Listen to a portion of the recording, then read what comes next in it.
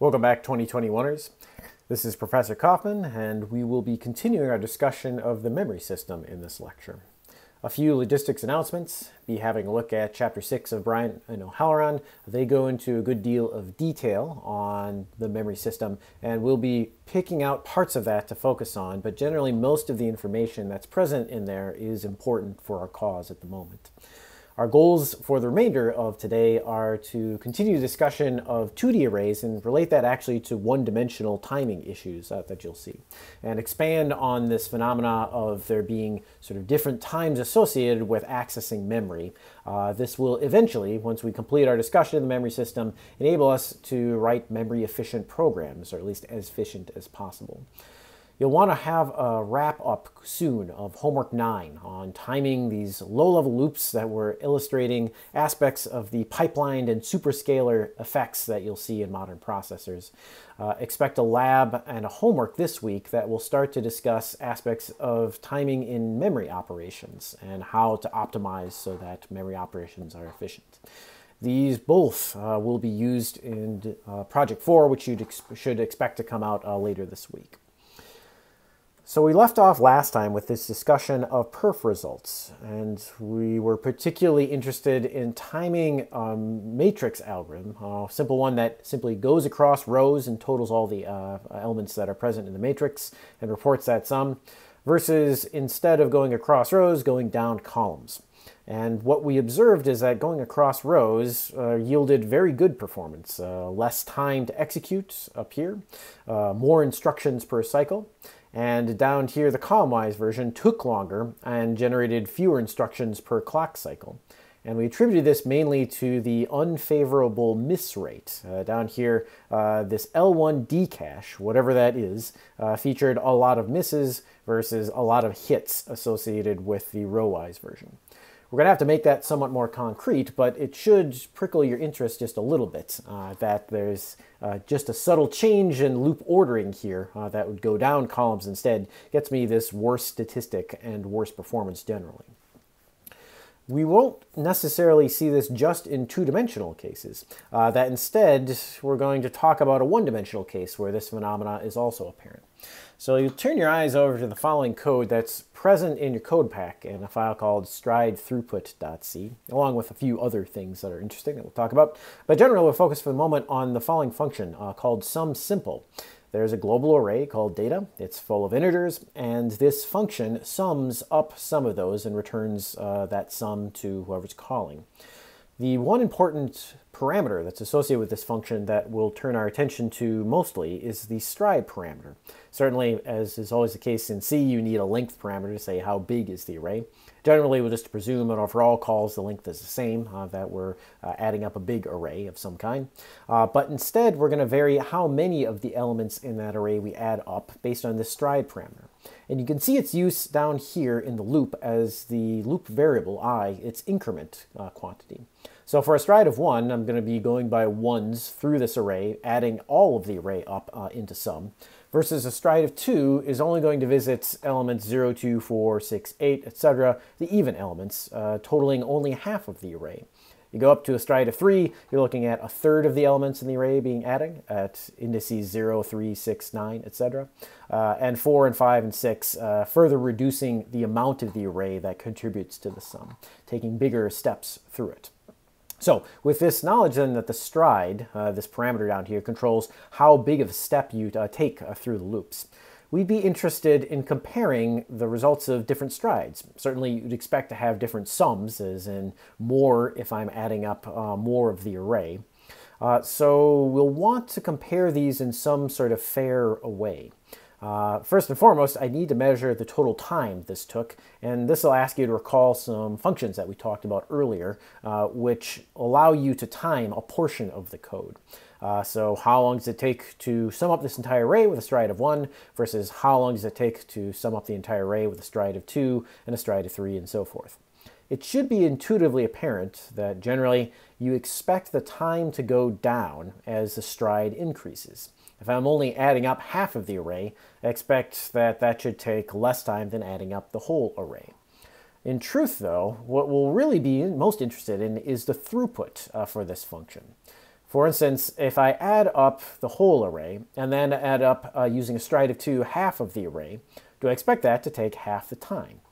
Throughput is a fair way to measure these. It's how many additions did you do divided by the amount of time you took, or a measure of additions per second, more or less.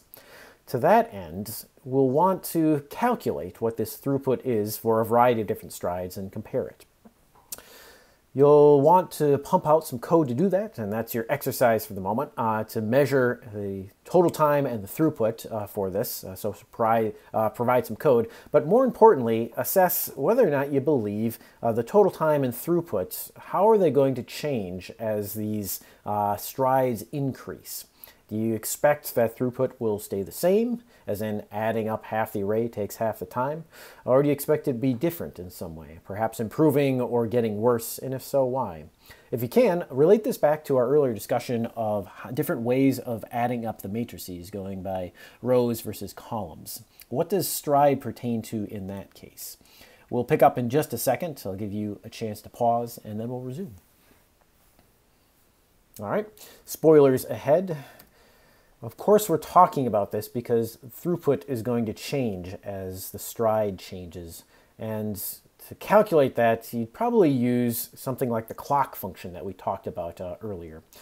This test function here, it should be renamed later on to this sum simple part, but there are a couple different test functions that I experimented with. We'll talk about that in just a second. But first, you just call the function with a particular slide. Immediately before it, start the clock ticking, or figure out what the CPU time is, rather, and then stop the clock, or figure out what the CPU time is afterwards. That gives you a stop and start time that allows you, according to the formula we saw earlier, to do a little arithmetic, which will allow you to then calculate the total CPU time in real units, CPU clocks, seconds, rather, CPU time in seconds. And that further, with a little arithmetic, would allow you to calculate what the throughput is. It's just how many additions you did. Divide that by the stride, so stride of 2, you're dividing by half here. Stride of 3, divide the length by a third. Divide that by CPU time, and you have then the throughput in additions done per second. So interestingly, what you'll tend to see is that as the stride increases, the throughput decreases. And here's a plot on a particular system. I can't remember if it's my laptop or my desktop that I did some time ago, but on the bottom axis is the stride. So as I go forwards and now of the x-axis, I'm getting bigger and bigger strides, up to 5, 10, 15, up to 30 over here. And along the y-axis is my throughput in additions per second. You can see that this has a very nice curve to it, that as I increase the stride, I get sort of decreasing in a, let's see, what's the word for it? Asymptotically sort of approaching some minimum stride down here, that we bottom out around 30 or so, or a stride of 30 or so. So to that end, we'd want to explore why it is and what hardware features actually lead to this particular curve. But importantly, you should always be aware of this, and that the bigger strides that you take in memory, the worse your throughput is generally going to be. And that if I go from a stride of 1 to 2, I don't take half as much time. I instead take something more like, 3/4 of the time I did to add up everything. And that means that if you're interested in skipping around in memory, you can expect that your performance is going to suffer in some way. This one-dimensional curve that's present over there is actually present in other spots. And the pictures that you see on this slide should be vaguely familiar to you. They are, in fact, the pictures that show up on the cover of Bryant O'Halloran's textbook. And they refer to this thing more or less as a memory mountain. Now, it takes a little bit of work maybe to see where those one-dimensional curves, this nice little thing, fits into this picture. And so I'm going to blow up this thing just a little bit to focus on one part of it quickly. Let me get a full screen there, and here, that should give us down here. So if you look carefully at this part, this sort of outermost edge of this three-dimensional plot, this should relate back to the curve that we were just looking at. A moment ago, we had something on that looked like this guy. This sort of nice high and then gradually lower, fractionally lower until it sort of bottoms out. That's the same curve that appears down over here. The reason that you can sort of see that here is that the 3D plot that you're looking at is measuring almost exactly the same things that we are if you take a two-dimensional slice of this. And that the stride is along this, I'll call it the x-axis here, and the y-axis, I'll call this to line up with it, that is the read throughput of reading through and summing on things. Bright and Halloran use a very similar code. We'll look at that in just a second. At any rate, this one-dimensional, two-dimensional plot, though, is expanded backwards by increasing the size of the array that you have. And in truth, the farthest back over here, this is where you have the smallest arrays, sized like 32,000 some elements in the array. And as you move forwards, the array gets progressively bigger, 128,000, 512,000, 2 million or so. What you'll notice here then is that if you hold the size of the array fixed, you see that one-dimensional curve all over the place. At times it's a little flatter, for instance up here or up here, but generally in lots of spots here, this two-dimensional curve exists for a fixed size array. You also see then as you increase the size of the array, but hold the stride fixed, you get these interesting other curves here. For instance, holding stride of 1, you get the best performance up here, and then sort of a flat region along here for a wider range of sizes from like 512,000 up to 2 or 4 million here. And then another significant drop over here that's associated with very, very large arrays, 132 million, 128 million, etc. So this memory mountain is essentially designed to demonstrate a bunch of different properties in terms of performance of what the real systems exhibit as you visit memory in different patterns. And you can see there are effects based both on the stride, those are fairly uniform across different sizes of arrays, and also effects that you notice as you increase the array size that are sort of more marked drops going from tiny arrays up here to mid-size arrays to very big arrays down here. So these memory mountains are interesting and are measured in much the same way that we did. The only sort of caveat is that you'd create this two-dimensional curve for some sized array, like 10,000, and then you'd maybe double the size of that array to 20,000, remeasure and get a different set of times, and then link them all together in some fancy plotting thing. Although I think this was just in Microsoft Excel. You get pretty looking stuff there that's colored based on how high up things are. So this measurement that was done by Bright and Halloran, it was done on a Core i5. It's an Intel processor that at the time of measuring was of reasonable girth. And over here is a similar plot for a very different processor, a Raspberry Pi 3B. Measured around 2016. It's an ARM processor, and these ARM processors, I think there's a variant of them called Cortex, and they have a bunch of different model numbers associated with that.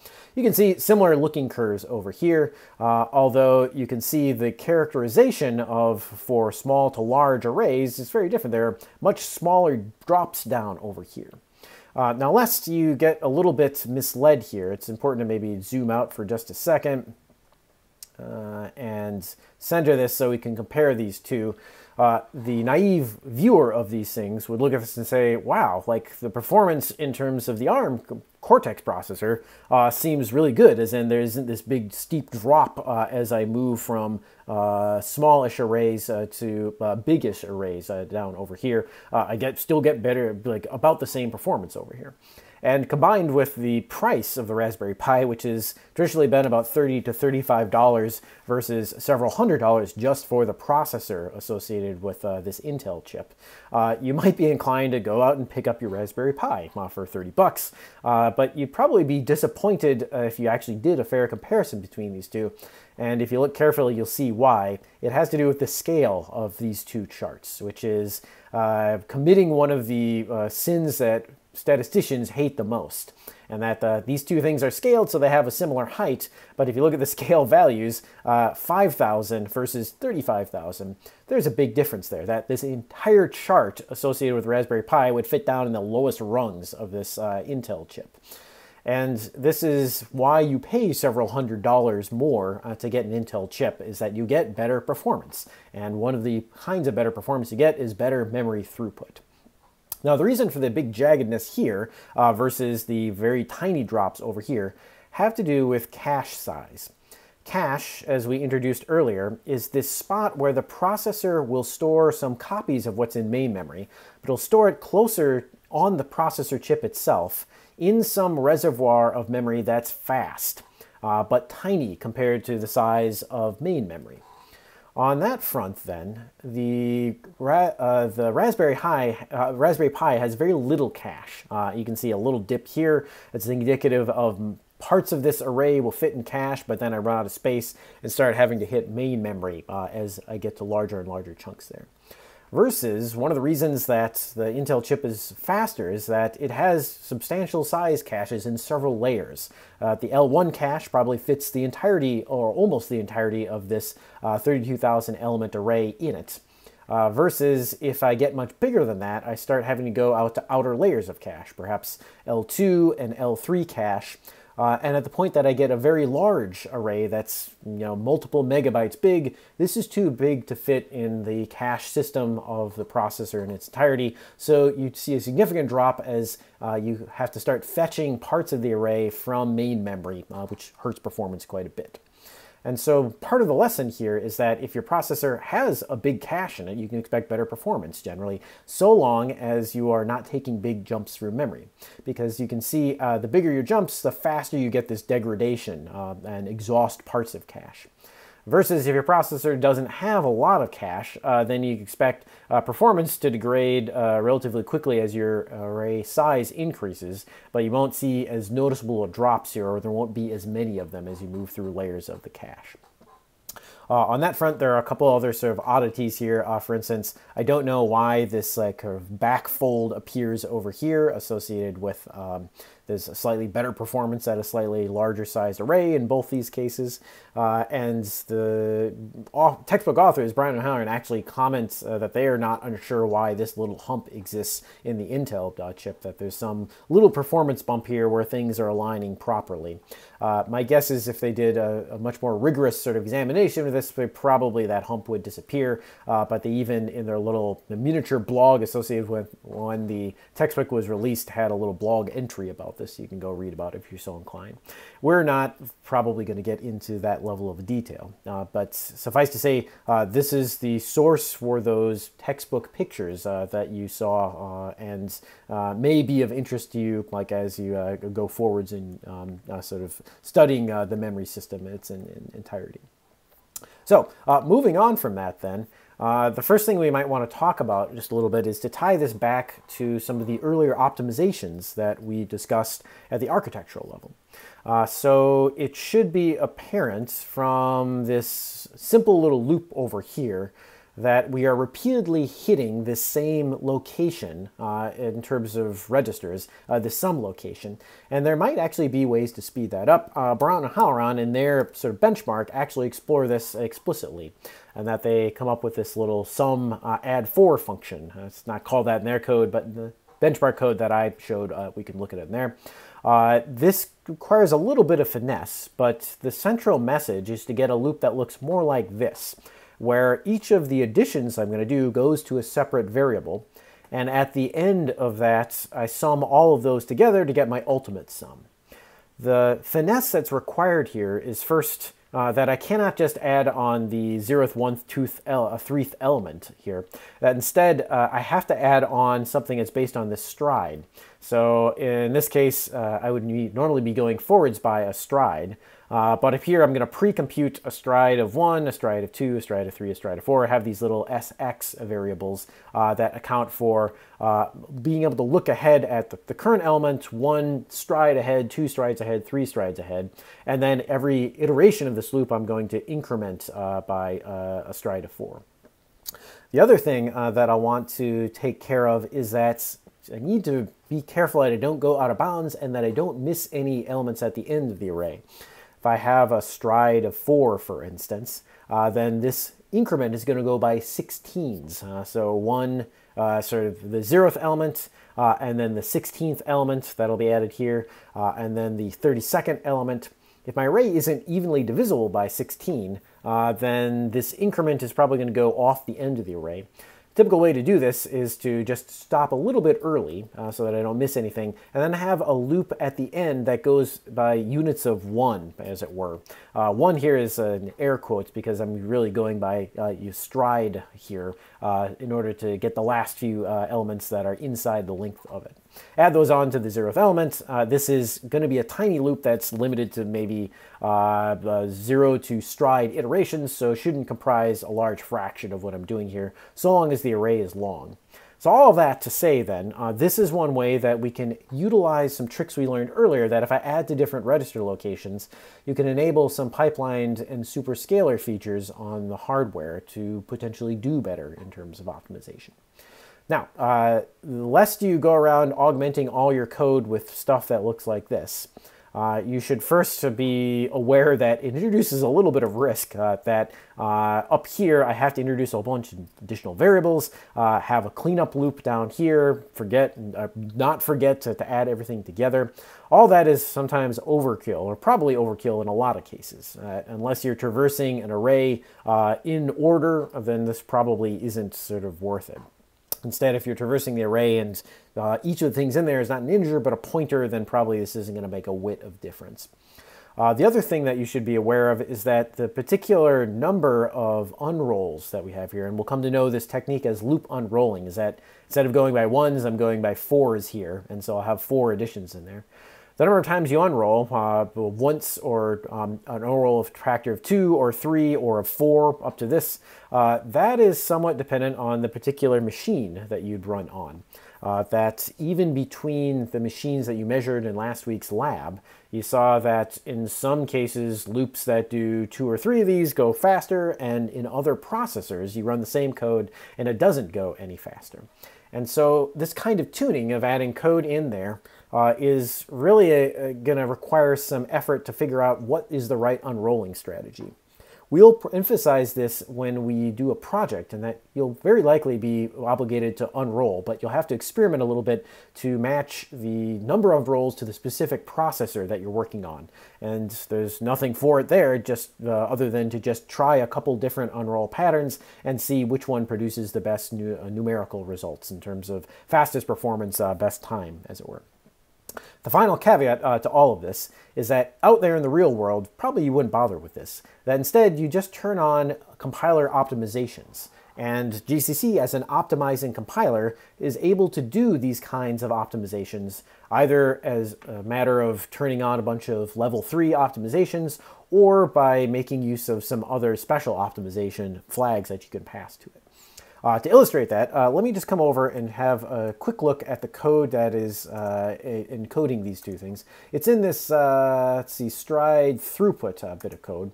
Instructions for running and so forth are up there, but I just want to contrast. Here's that sum simple function that goes by stride every time and adds on. That's what we used originally to generate that two-dimensional plot. And here's the sum add 4 function that is more or less what Bryant and O'Halloran use in their work on this. In the main function down here, I'll just have a loop, and it's going to go through a bunch of different strides up to some max, and I'll test twice. First, test the sum simple, and I'll do that by starting and stopping a clock, and then later on test the print results, and then test the sum add 4 by, again, doing a little bit of adding in a loop, and from that you'll see the clock over here. I am going to do this for some number of trials here, and then probably take an average of those. This gives a little bit more statistical rigor to it. It's not great, but it's better than nothing on that front. To demonstrate this, let me come up here. I'll GCC that, let's see, stride throughput. And importantly, I'm going to turn on just debug level optimizations for this. And then I'll run this thing. It will ask me for what's the maximum size of the array. I'll say 100,000, 2, 3.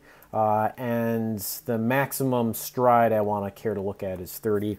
So I'll punch this thing out, and the results come out really fast. So maybe I want something a little bit bigger than that. So let's take an array of size 1 million.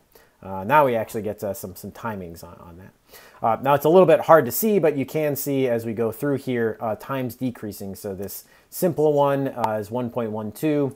Let me turn on, there we go, I guess so you can see it. This simple one is 1.12, and then about half of that, although slightly less, you can see my throughput didn't stay the same because it took me slightly more than half the time in order to do that. So my throughput up here, starting in 892, 756, 638, this is decreasing. Also, interestingly then, let's see, actually don't like the color of my line highlighting at the moment. The sort of odd lines here, add 4 and so forth, they use that add 4, and you can see this actually does take less time. In the 10 to the minus third versus 10 to the minus fourth, and we're winning in most cases, both in terms of the throughput and with the total time it takes for all these add 4s. As you get down here, though, you'll start to see those two converge just a little bit, and at sometimes they're fairly close to each other. So 3.74 for the simple, that's actually slightly better than the add 4 version down here. And so as you get bigger and bigger strides, these things start to sort of pan out just a little bit to equalize. Now, if I recompile this with the higher level optimizations enabled, what you'll see is that this actually squeezes a lot more performance out of that simple code. And so if I run this thing again the same way, you'll see that my initial set of times up here, which were in the 10 to the minus third, they're actually in 10 to the minus fourth, and I'm doing better than that unrolled loop down here.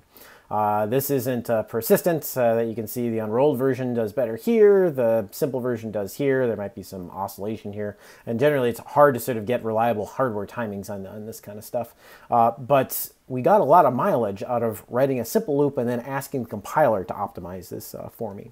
On that front, we will be in a situation on the project that you'll be obligated to do the unrolling yourself, because we're going to use only debug level optimizations. But as you go out into the wild, it's going to be much more worth your while that instead of spending a lot of time on micro optimizations like that, write clear, simple code and then toy with the compiler optimizations as you see the need for more speed in the code. So with that discussion under our belt here, we're starting to learn some tricks about tying stuff to our earlier discussion of hardware architecture in the CPU and how that can be exploited to improve various aspects, including memory sort of traversal. But importantly, we still haven't really dealt with this fact that there's this cache here, and we've only gotten around the edges of how this thing looks, not dove right into what it looks like in earnest. So we'll close out our discussion with that part. Caches are around because generally folks in the hardware community who design this stuff recognize that computer programmers and computer programs tend to have two aspects that can be exploited in hardware to improve performance with very little effort on the part of the coder. They just continue coding the way that you normally do, and the hardware will take care of certain aspects to make them go faster. Those two are temporal and spatial locality. So the temporal part refers to time, as in some variables and some data that you use is very likely to be used again in the near future. So if it takes a little while to get it to someplace faster, that will pay dividends because the time you spend moving it to someplace fast, this piece of data that at one point you're using, that'll probably pay dividends because you're likely to use it several more times in the near future. This is exemplified in the register file in that most operations tend to move something out of main memory into a register and then grind on that register for a while before writing it back to main memory. The second aspect, this spatial locality, has to do with accessing a piece of data and then being very likely to access something that is close to it. This is exemplified in tight loops like this, where in an array, you would add on element 0, and very likely then, in a loop like this, and the loops like this show up all over the place, you're going to access element 1 and element 2 that are close to element 0 in that array.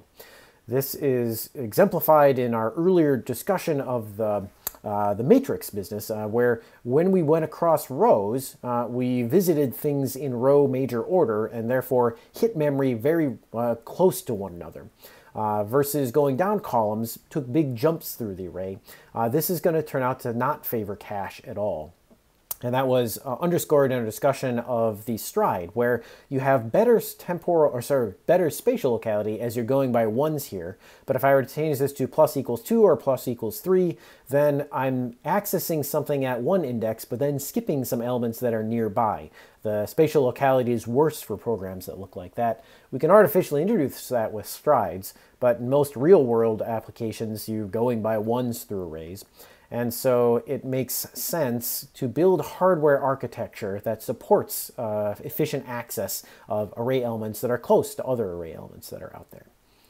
So then, we're in a position to talk about the memory pyramid, which essentially involves moving things from lower, larger areas that are slow up to areas that are higher up in the pyramid that have less space, but are more likely then to benefit from this spatial and temporal locality. So generally, as a program begins running, the stuff that's in its registers aren't much good, and so it will fetch some stuff from memory, main memory for instance, and populate parts of this cache that you see that are attached to the CPU and actually part of the processor chip itself in modern systems, ultimately to get one thing into one register. But pulling that one thing out of main memory will actually take a big chunk of main memory and plop it down in the L3, the L2, and the L1 cache in smaller and smaller chunks and just get that one element.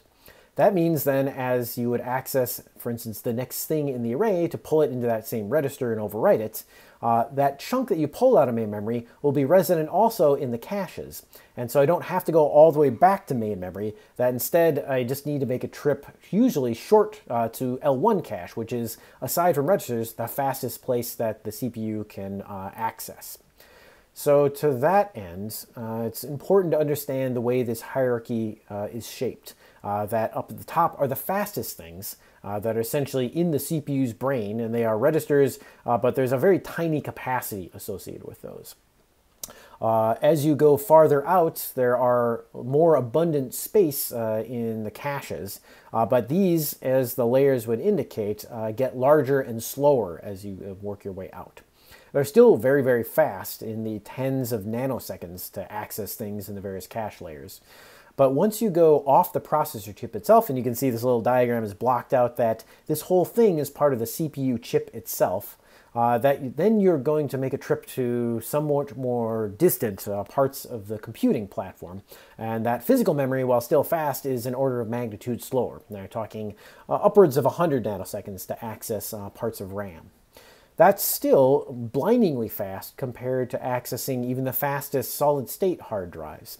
But generally, as you go out beyond that, you're talking in the thousands to millions of nanoseconds. And the older style mechanical hard drives that have spinning magnetic platters on them are several orders of magnitude slower than that yet. These devices that are lower down here, they still serve an important purpose for two reasons. First and foremost, they are permanents. And everything that's at the physical memory, as in DRAM and above, those things are fast but ephemeral. As in, once you remove power from these circuits, those SRAM and DRAM chips, they lose the bits that they were storing. Versus the solid-state memory that is present in newer hard drives and the magnetic memory that is present in your standard mechanical hard drive. These things are permanent, that when you write bits to them, it may take longer, but when you remove power, those bits don't go anywhere, so that when you power on, you still have the files that you were working on saved, either in the solid state or the standard mechanical hard drive. The other reason that they're important in part of this memory hierarchy is that if you run out of physical RAM in some way, you can actually make use of disk files to emulate RAM. And this is something that we'll discuss in some more detail later on when we cover the virtual memory system. But we'll allude to it at various parts of this case, that if my system has a paltry 1 gigabyte of RAM, I can actually configure the operating system to say, treat some area of disk as though it were a backup for RAM. So I can pretend like I have 2 gigabytes. One of those gigabytes is backed up by the disk drive instead.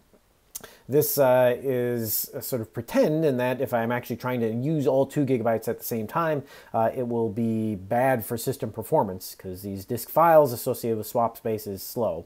But we'll talk about that in some more detail later on.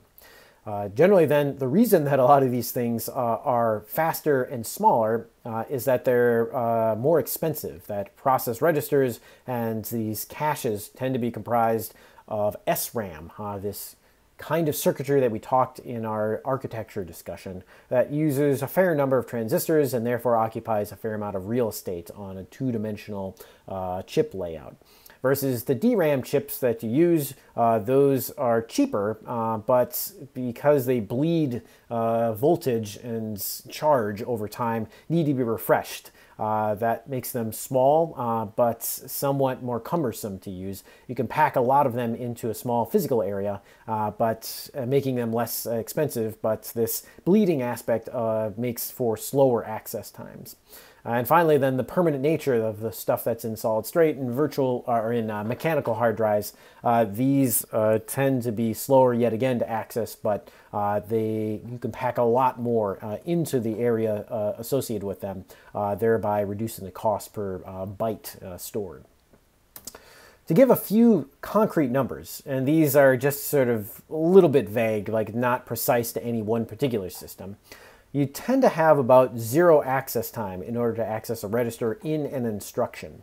So if you are doing register-only instructions, and these are like add queue of RAX and RBX, no parentheses around them, then there's no performance hit here. Like you're going to get exactly 1 cycle of clock time devoted to finishing that addition.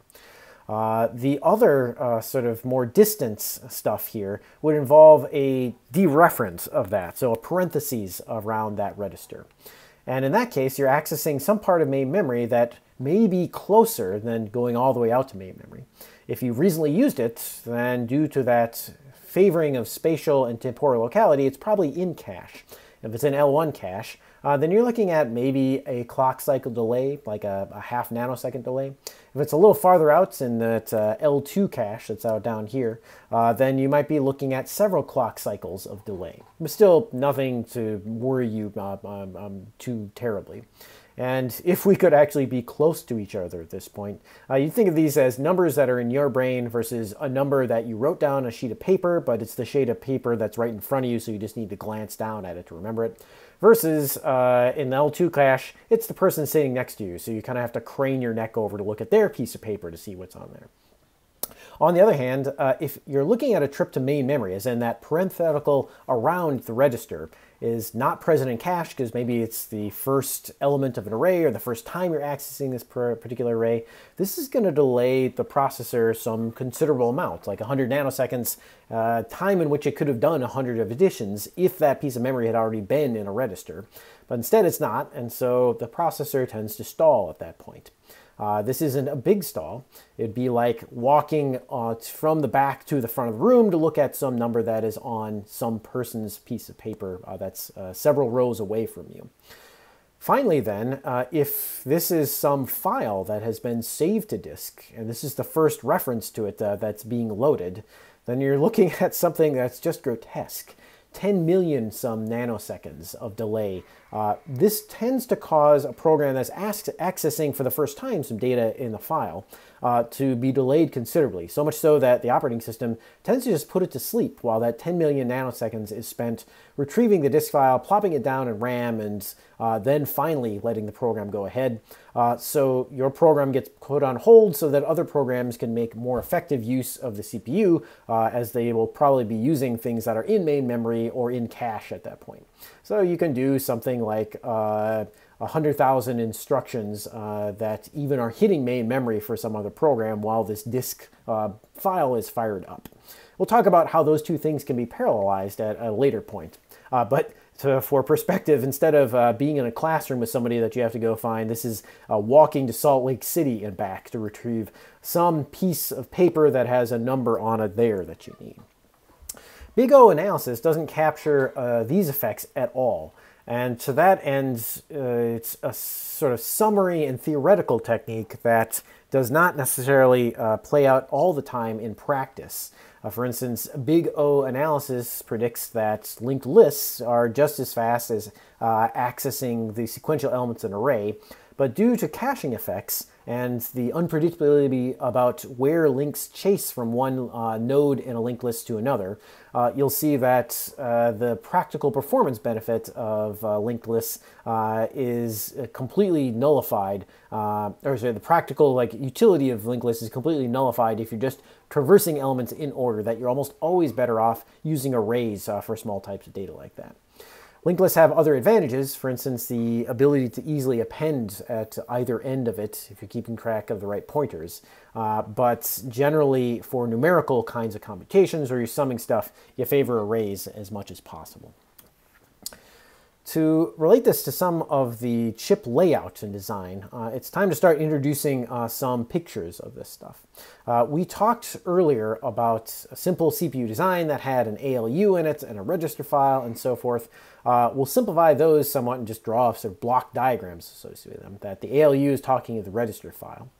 But the other pieces that are involved in this comprise parts of the memory system that are either on the CPU, like in this box, and that includes the cache, or off CPU, that is this separate DRAM chip that you can buy.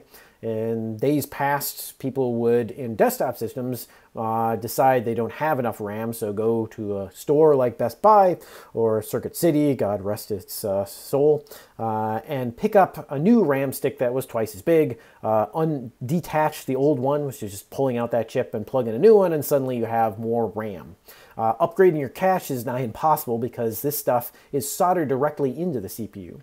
You can see a layout here of an actual chip that, courtesy of Stack Overflow, has areas associated with cache circled on it. And this is an interesting chip in that it's a multi-core chip. There are actually 4 independent cores here that generally comprise a set of registers and an ALU, and then some small caches, the L1 and the L2 cache, which are private to each of these cores. Each of these things then could be thought of independently potentially running a program, as in Core 1 is running a Google Chrome instance, Core 2 is running an Atom text editor instance, Core 3 is running a word processor, and Core 4 is running another Google Chrome tab, because that's actually an independent process. Some of them have, each of them has some private cached data, but all of them are contending and sharing this L3 cache. These cache elements probably measure in total a few megabytes at most. And Intel has been expanding its cache size, particularly the L3 level, in order to make programs run more efficiently.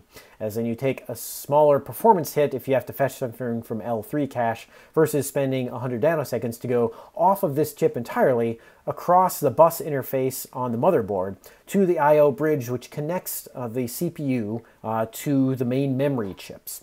And there, this is the source of that 100 nanosecond delay, that as I go off chip, I have to communicate with several different parties here.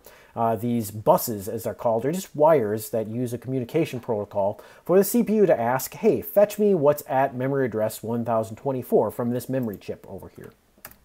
That's sort of in part to allow for this big gigabyte thing, sized thing to be replaced independently from the CPU.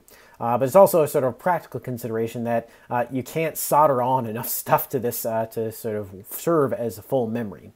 So this protocol then that allows a memory fetch to happen, it's useful in that it allows you this independent piece of memory that can change size as you want to upgrade the system. But it does cost in terms of time, that it's slower to go off chip and then get a return and a total probably of 50 nanoseconds out and 50 nanoseconds back, at which point the CPU can't actually do anything at that point. You can also see then that if several of these cores are asking for things from main memory, you get contention along these, and so that needs to be serialized and shared in some way. To sort of tie those two together, this is a block diagram that sort of describes this, where you have in each core an ALU and then a separate register file that allows them to issue different streams of instructions that are private to them, sort of associated with an independent program that's running. But they all share this unified cache and main memory. A couple things to note if you're looking carefully here, you'll see a D cache and an I cache. These relate back to our earlier cache measurements using that perf tool. D cache is short for data, and I cache is short for instructions. Generally, main memory contains the program that is being run, but as you execute instructions, because you're likely in a type loop to execute the same set of instructions over and over again, the instructions themselves follow this principle of temporal and spatial locality, that some portion of the program will be brought in through the caches, and the instructions themselves are treated slightly separately to say, here are the instructions that I'm executing or have executed in the recent past, and I'm likely to execute again in the near future. Because loopy code, you always sort of execute those more than once. It makes sense to put them in the fastest possible area of memory available. And this then explains to some extent some of the pictures we saw earlier associated with architecture, where we saw the ALU and the program counter and the register file tied in some way to some spot that you can get instructions. That's usually a cache of them here in the modern era. We'll end our discussion today then with a quick allusion to another reason that the caches and the DRAM are these drastically different sizes, and also have drastically different sort of uses in computing systems. That on the left-hand side of the bottom here is a picture of an SRAM circuit. Now, it may not be immediately apparent, but this essentially reflects that two-part SR latch that we talked about, this static RAM business. I could not tell you exactly how these little transistors, that's a long bar, short bar here, how they reflect the architecture of those SR latches or flip-flops, but my guess is something like there's a pair here that comprises an SR latch. That's those two, let's see, NOR gates, and then a pair here, or maybe it's something like a reverse of that. I mean, you can see the dots here of the NOR gates, and so on that front, the sort of main message I want you to take away from this is just the physical dimensions of this thing. And it's roughly at the same scale of our counterpart over here that we'll look at in a second. That it takes me 1, 2, 3, 4, 5, 6 transistors in order to comprise 1 bit of static SRAM. That's 1 bit of that flip-flop that we talked about earlier with the timing diagrams and so forth. This sort of behemoth here is what I can store 1 bit on. Compare that to the other diagram over here, where I have a single transistor over here, and then this little puppy, which is a capacitor. It stores charge. The combination of these two, along with some circuitry to access it, is all that is required to store 1 bit of DRAM, or dynamic RAM. The static RAM here is that coming off of this thing is consistently a voltage level that indicates the bit, whether it's a high or a low. You can look at what's coming off this wire at any moment and see there's a 1 or a 0 stored in this thing. Contrast that over here is that the capacitor here can be charged up to store 1, but in order to read that, you need to see the charge drain out of it. So this dynamic business over here is essentially, when I want to know whether a 1 or a 0 is stored in this, I'll turn this thing on and drain the capacitor. If some charge comes out, then a 1 is stored there, but if I wait and nothing comes out, then a 0 is stored in there. Importantly, that actually changes the bit that is stored in here. So attached to this has to be a bunch of circuitry that if you drain out and see a 1, it actually recharges this thing, so the next time you read it, it still reads a 1. That volatile nature associated with dynamic RAM is part of why it's slower to read than the static RAM, as in you can see this almost instantaneously, the high or low voltage here, versus here you have to wait and then recharge. Also of some concern is that capacitors always leak a little bit. So every so often, the DRAM chip goes offline from the CPU's perspective so that all of the capacitors can be emptied out and recharged, just so that you don't lose the ones that are stored in there over time. All of this sort of framework has led to the following trajectory in terms of cost. that both these things were fairly well understood even back in the 80s. But improvements have been made to both of them at something of an exponential rate. Unfortunately, the rate for DRAM far exceeds the rate for SRAM. So you can see going from 1985 to 2010, several tenfold decrease in terms of the cost per megabyte of SRAM, and a several-fold decrease, a hundredfold here decrease to the access time associated with it.